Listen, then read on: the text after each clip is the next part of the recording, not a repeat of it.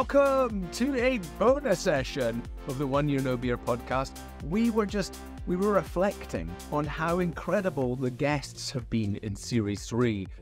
And truly, right, some of those conversations with people are fundamentally life-changing. If you apply those principles, if you put them into action, if you learn them, if you go all in this, it will change your life. This is a life-changing podcast. So I didn't want to just let them disappear into the shelves and collect dust like those old books that I've read years ago. No, let's bring them back out. Let's bring out the special parts, the best bits, and compile them into this bonus session. So our wonderful podcast team went back over these past episodes and picked out the nuggets, the gold, the real gems that you can hold on to. So this is a very, very special episode.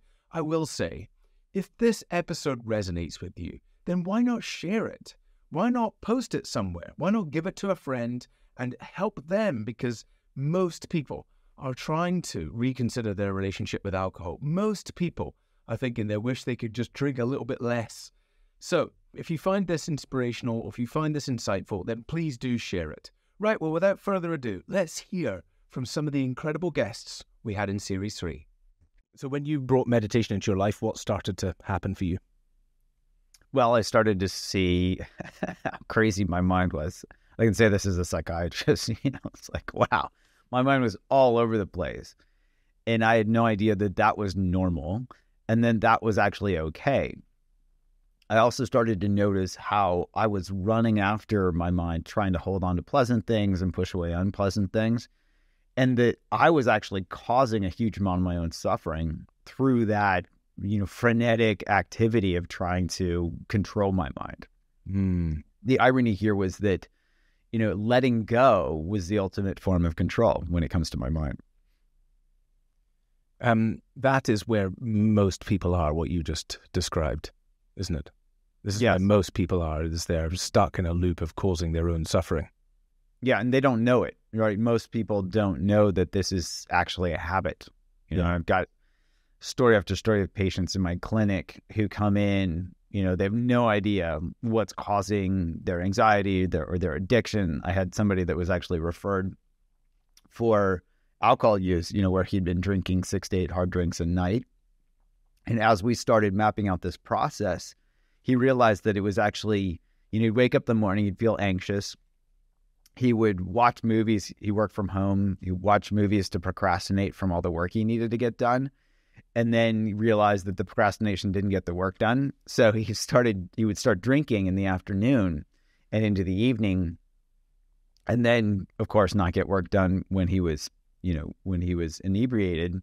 And then wake up the next morning and do the same thing over. And so he had to treat the root cause of his issue, which was anxiety. And when he started treating that, when he started addressing that directly, the drinking for him fell away much, much more easily than trying to say, okay, just stop drinking, which is the standard paradigm, avoid those people, places, and things, to which I say, good luck. It's not always easy to do.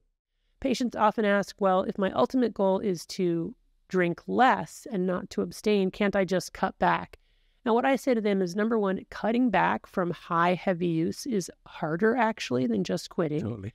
And number two, if you cut back but you don't quit, you will never fully reset reward pathways. You'll always be in a little bit of a dopamine deficit state. So you'll always be in a state of partial craving.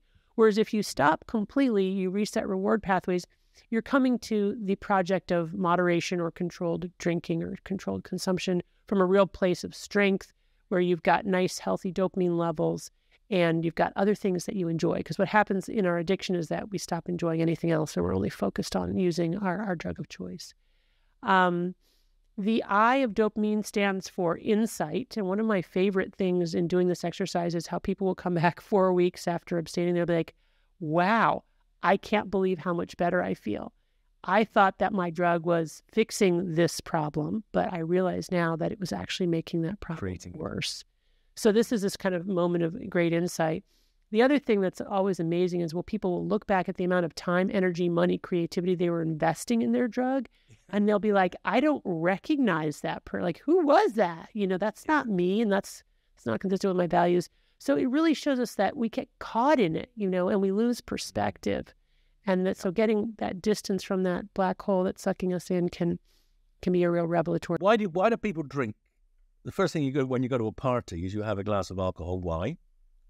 Because a party is a social situation where you meet people you don't know, and most humans are engineered to be slightly anxious and cautious about people they don't know, and that makes parties pretty boring if you won't talk to someone else because you're not sure. But alcohol relaxes that, and that's why it's such a great social drug. So we said, let's just target the GABA system. Now that has huge advantages, because if you don't target any of the other systems, you can get rid of all the problems like addiction, dependence, hangover, toxicity in the liver, etc.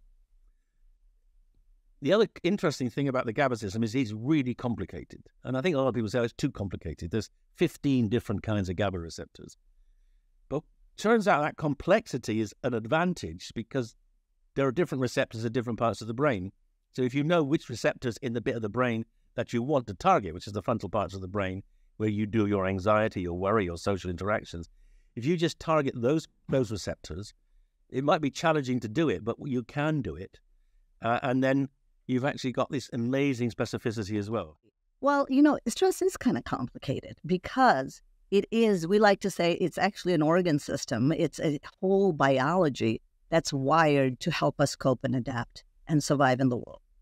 And actually, I like to say survive and thrive and flourish, because there's a very nice, positive protective side to the whole system. So I start there because we've really grappled with what it is. How does this actually get started? So you see somebody coming, an animal. How does it get started? Or somebody's pointing a gun at you. What happens to you? And people generally start that. It's a highly acute stress response, right? Or you're in a work situation and there's a deadline that was 2 p.m. and it just got moved up to noon. What happened? Well, just notice, do the exercise with me. Just notice what happens to your body. It's not a sequential thing like, oh dear, I got stressed. Oh, let's see. Now my heart is beating. Oh, wait. Now I'm thinking, what should I do? That would not be a very efficient way for a system to work. So one big change that science has led to is that this is actually what I call parallel distributed processing. It's a multi-level, immediate, all systems go kind of alarm system that goes up, right? So you see something, our sensory systems are very good at processing this. Immediately, you've got the signal to your heart and to your stomach, and this is where variation happens. You might be a heart kind of guy, I might be a stomach kind of person, so my stomach clenches up, somebody else gets pain right away in their neck. And so you start to have this alarm system going off. And that same thing happens in the brain. So there's a parallel process in the brain that alerts our emotional systems. It alerts our behavioral systems, like do something, let's save yourself. So yes, that's your fight or flight, but there's so much more that humans do. In fact, fight or flight has not helped us because it's as if, oh, pack that up. That's all. You either run and that's all you did. And the rest of it is your cognition and you're so smart and you figure everything out. Well, not really, because we have a system to notice our emotions, to say, oh, well, wait a minute, this person seems pretty upset. If you just take a moment, you might notice a few more features of that. There's not really a danger here, or there is a danger, whatever assessment you're doing. But you have to give your brain some time. So anyway, there's a parallel process going on. And if we react quickly, one downside of this whole thing, you've heard about habit or you've heard about routines. This brain of ours is a very efficient system. So if you don't have to wait, you're just going to go for something. You just go for it. Attention is a precious resource. We can't allocate it so easily. In fact, most things, I say this to people, that 90% of things that we do as humans, and this is a surprise for folks, happens without our full awareness. Which is do them, because we've got a computer up here and it sort of processes things. And of course, it's going to go based on learning. So if your learning was, hey, you know what? After tough work day, we're all going to go to the bar because we all relax. You're just going to go ahead and do it. Let's pause just for a brief moment.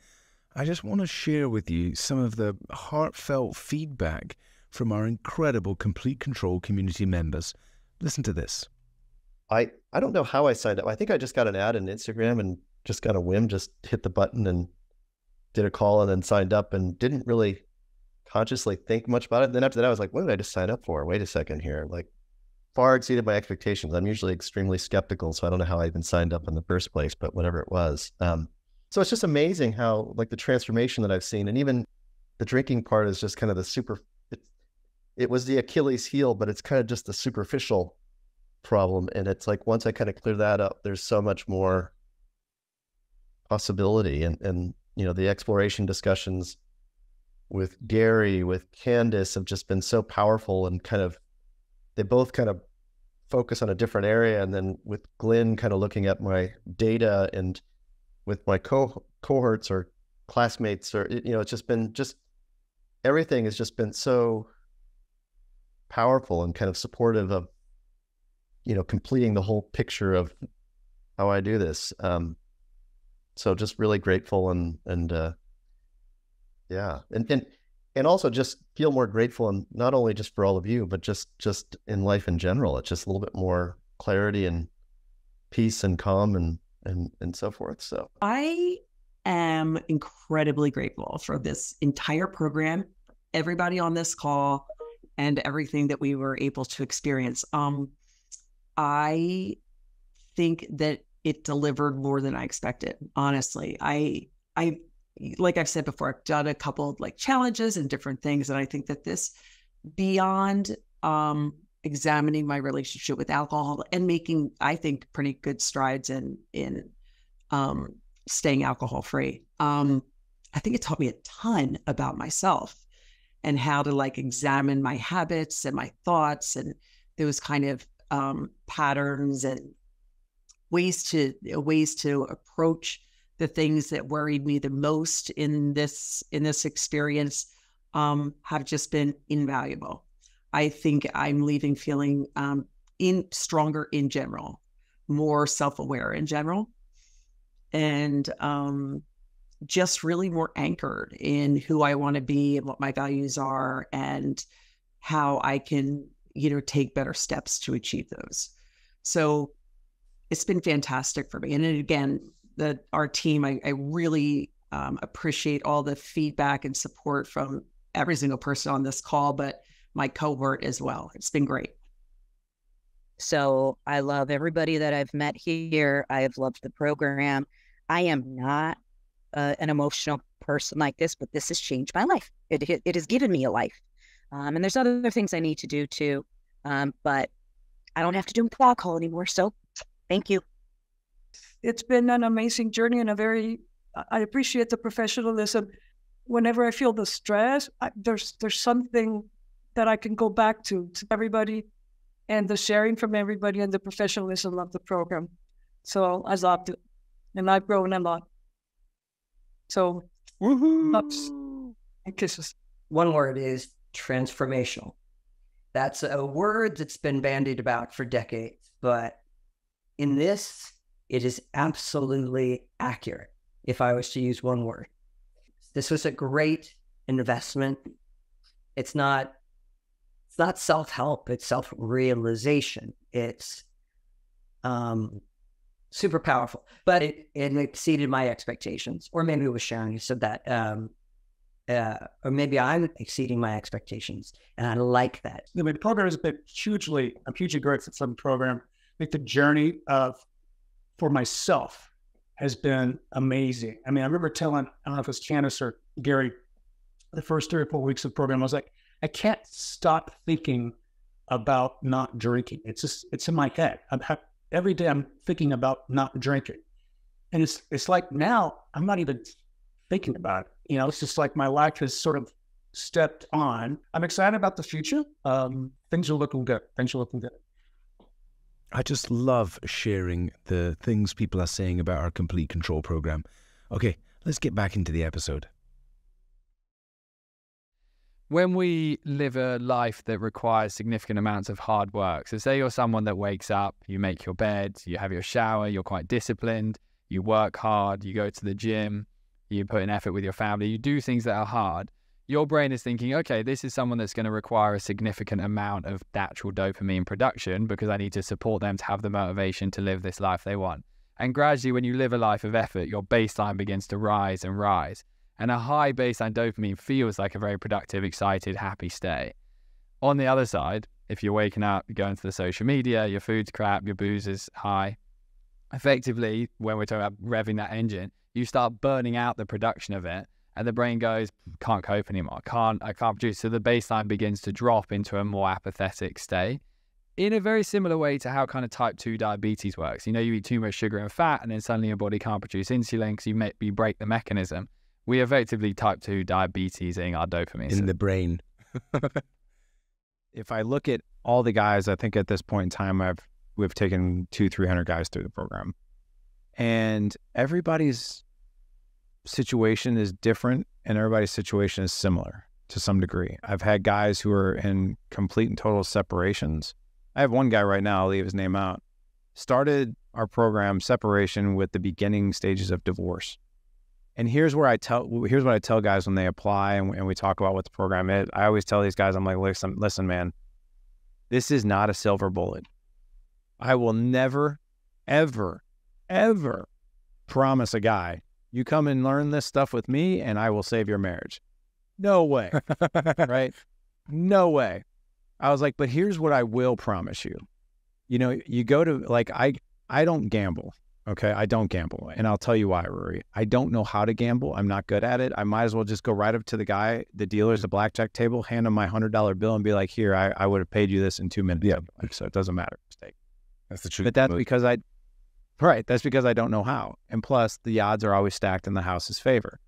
Now, if I read books on blackjack strategy and I learn how to play and I practice and I know the strategies, I'm looking at everybody else's card and I'm looking at the dealer's cards and I make the best choices based on the strategy and the things that I see, well, then the odds are more stacked in my favor that I could win.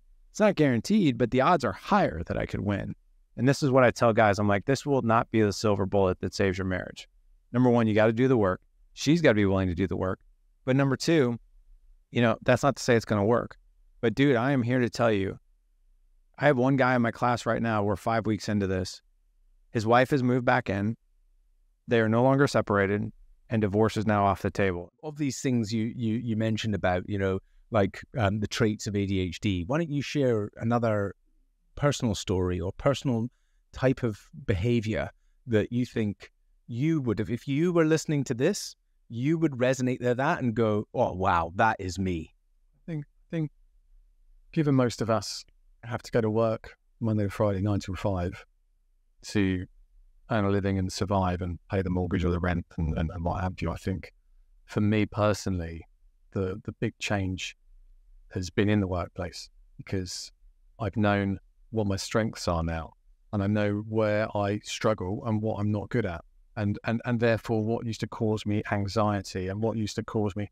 I mean, I was before I was diagnosed, Rory, I remember going to work in a good job. It was in recruitment when I was recruiting in the maritime sector. I was the third highest billing consultant in our organisation out of 120 consultants, UK, Singapore, and Houston. I'd be crying on the way to work in my car because I just did not want to go and face work. I did not want to go and do what I was doing. I had such a lack of self-worth and lack of belief in myself. Suicidal thoughts, and that's still, I don't want. I'm learning now how to deal with those. To process those, yeah. Yeah, because you still wrestle with them. You still tell myself, it's just your mind. Just park it. Yeah. You know, and that's only when there's challenging times. But I realise it's not something that I would attempt, and I know I have attempted. Thankfully, my grandfather did, and he was successful. Sadly, thank God. But for me, the big learning and the key takeaway has been ensuring, and there's a lot of what we're doing in the charity as well, is talking to organisations around and businesses around how they can, how you can embrace ADHD in the workplace to ensure that the environment that you have diverse in general, not just for ADHD. It needs to be diverse for, equality, diversity, and inclusion is a real hot topic. And we're seeing that. I'm seeing that in my working day because it's what I do. It's recruitment, it's exec search. We work with organizations to help them around their EDI agenda and that hiring process. But for me, understanding what I'm good at so I can have that hyper focus in the day job, so they then get the best out of me, I then get the best out of myself, and it then helps stop the anxiety that would come with knowing I've got to go and do a job where I don't feel I belong. People don't understand me. I'm going to be doing and look, I still have to do tasks I don't like. Exactly. But I think for me, a big key piece has been, like, since diagnosis, I've been thriving in my job, and I feel I can be authentic. The thing about drinking is it's so ingrained in society that so much of it now is linked subconsciously to your identity, your belief about yourself. We've spent decades becoming a certain type of drinker, becoming a certain brand, right? And you're like, oh, well, I'm this, I'm that. And people say I'm this: a whiskey drinker, a vodka drinker, a fast drinker, a short drinker, a party guy, a non-party guy, sit out drinking all wine all evening person, whatever it is. And so society has these expectations about us. And then when we try to change our relationship with alcohol, what we do is go, do you know what, guys, I've had enough of the way you're behaving. I'm going to go over here and be different like this. Well, our innate, very tribal way of being says that when we left the tribe, we died. We got eaten by that saber-toothed tiger. So everything about you is saying, well, hang on a minute, I'm trying to stop drinking, which is boring, dull, it's a challenge, I don't like it, and it's nothing like my whole tribe over here, and I'm trying to be somebody weird, and they're saying, what's wrong with you? Come back, have a drink, don't leave the tribe, it's unsafe over there. And we become more disconnected. I love the fact that, if I choose to, I can have a glass of wine if I choose to, but it's a choice now. One of the big things that I take out as a post-it note on my desk, which says alcohol-free is now my default position. And it takes bravery to have that position because it is completely contrary to the way that most Anglo-Saxon countries live, right? We spend $6 billion a year advertising alcohol. So try and avoid those messages. It's impossible, right? And particularly there's this social conditioning piece as well. How do you celebrate? How do you mourn? How do you, you've just, got a big deal at work. Great, go buy the most expensive bottle of wine and drink it by yourselves at home. Yeah. I think for me, I discovered that although, you can buy whatever you want, but the cost is way too high. So much of our culture revolves around drinking. Every commercial makes it look so great. Everything shows it as glorious and beautiful, and all the people are dressed up and everybody's model looking and stuff like that. And you know what? Yes, they all look like that, but they don't look like that the next morning. And that's what we think we're going to be is fun. And you know what? Once I got past that fear, I realized it wasn't about that. It wasn't about the liquor. It was about me. And I have gone to day-long music festivals. I have gone to sporting events. I have gone to tailgates. I have gone to bars. I have gone to parties. I have done all this. And with the tools that I have learned, even when it's in the back of my mind going, oh, you know what, why don't you have a drink? It's like, all right, let's just wait 15 minutes or so. And if you still want it, we'll talk about that. And it goes away. Or you have something alcohol-free. And you know what? People still want to hang around with me. I have very good friends and I have good family. And you can have a support system, but it's not like the support system that you have when you're in this program. It's just not. People get it. They get you. They get what it feels like to be like that. And all of a sudden, you're getting emotional at something you would have never gotten emotional before because you realize you're not alone.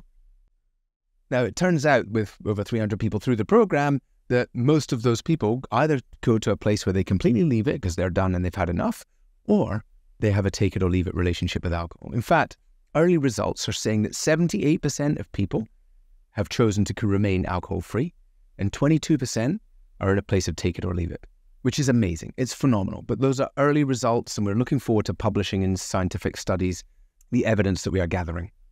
So what are those core drivers? Number one, the driver for the vast majority of us, the thing that is creating compulsion and we don't even realize it, is our past experiences as a child. Now, normally, we all have things that can happen later in our lives that drive these feelings. But when we're between 0 and 7 years old, our prefrontal cortex has not yet switched on. And that's the melon just behind our forehead. Now, that area of the brain is used for rational decision making. Okay, so today, when somebody says, "You're an idiot," you're like, oh, that's somebody who hasn't slept well. That's the prefrontal cortex rationalizing. But as a child, when somebody shouts at you, when somebody spanks you, when somebody leaves you alone to cry it out, when you are denied love from a parent, when you're bullied, all of those things, they are significantly impactful because we cannot rationalize them. Let's just pause for a second and reflect on where you are right now, but more importantly, where this goes if you don't get on top of it. Like, feel that feeling. You know, that's a shitty freaking place, right? It's shit. And a lot of it's happening on autopilot. And more importantly, if you've been trying other things and you've tried and not got there, like, this is not good. It builds even more going in the wrong direction. That's why we need to take massive action, because this vision, the vision of where you want to go, how great did that feel? It feels amazing, right? It feels empowering. It feels strong. It feels true. It feels like you. And I say this to people all the time. Trying to create different versions of people is really difficult. It's incredibly challenging because they revert back. Trying to open people back to the true version of themselves, that is easy. Because it's at their core, at their belief, at their morals, at their very fabric. That is where we want to get people to. And don't forget, if you want to know more about Complete Control, just click the links below or click the links in the show notes or head to oneyearnobeer.com, click on Complete Control, and you can book into a call with the team and find out all about the program and how it can benefit you in a significant way. I've heard many people call it profoundly life-changing. We do amazing things here at 1 Year No Beer, so if you want to check out Complete Control, we'd love to take you on that journey.